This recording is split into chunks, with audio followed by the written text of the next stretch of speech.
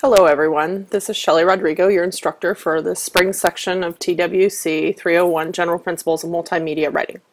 This video is a quick introduction to the class, and as you can see, this is the class website. So although you probably got here through Blackboard, you need never, well, I can't say never, you'll go back to Blackboard twice to get some readings, but otherwise Blackboard is not the space where we'll be doing work for the course.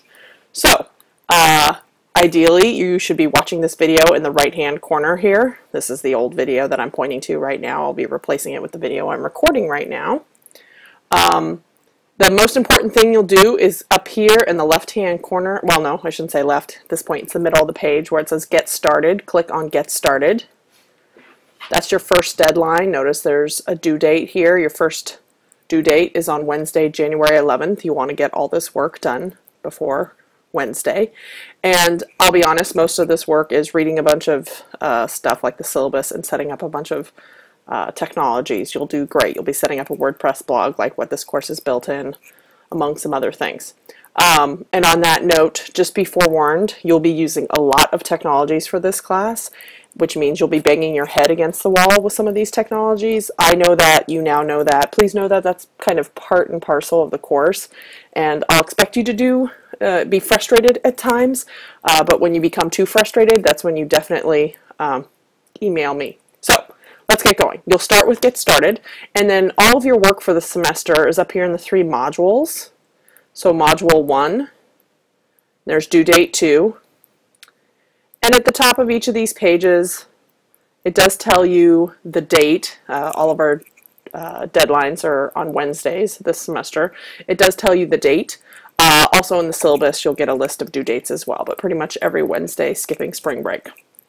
So you'll want to go in and click on those. If you check down here on the right-hand side, you'll notice there's categories of deadlines, so that's the due dates, deadlines, projects, not as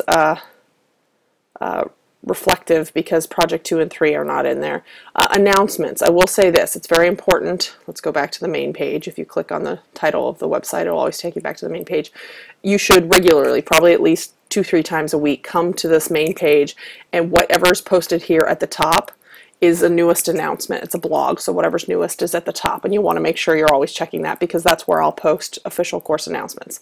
So there's a Q&A area and resources area, and I hope you'll check those, or Q&A, put in some questions there too. So there's quick overview of the course. Again, start with Getting Started, and then modules 1, 2, and 3 are associated with the 3 major projects we'll be doing for this course. But as you'll see, if we click on module 1, let's click Due Date 3 this time. As you're working on big projects, you'll also be doing a bunch of homework. So don't think that you'll just be doing the projects and that's it for the course. No, there's a bunch of homework. But the homework all leads towards helping you complete the major projects. Besides setting up your WordPress blog, you'll also be setting up Diigo, D-I-I-G-O. It's a social bookmarking application. Basically what that means, if we click here, is you use Diigo to remember websites, kind of like My Favorites on your computers. And if we scroll down, notice you can take notes in it, and you'll be taking notes in yours. What I highly suggest is when you come to Diigo, on the front page here, they've got a video. Watch that video before you get started. It will help a lot. Also with Diigo, we'll have a group, and so you'll be joining this group. Besides setting up Diigo, you're going to be setting up Poplet. And Poplet is a mind map application, and let's quickly look at, here's what your Poplet, the beginnings of your Poplet's going to look like. What I'm going to ask you to do is in the center set up the course, and then we have 11 course outcomes, and so I'm asking that you make a little node, or what do they call them? They call them Poplets. A little node here for each course outcome, and then what you'll be doing, and I started to do it a little bit here, is you'll be adding notes into the course. So this is where you're going to do some note taking, and this is where you'll start to demonstrate what you've learned in the course. Let's get back to the course website. So that's kind of the fast and furious quick getting started overview. I promise you will be starting more technologies as you get going with the class. Please, please, please always feel free to email me, especially the first couple weeks. I tend to be very aggressively attentive to email, and we'll get back to you quickly. After that, give me, at least 48 hours for various reasons to respond to you.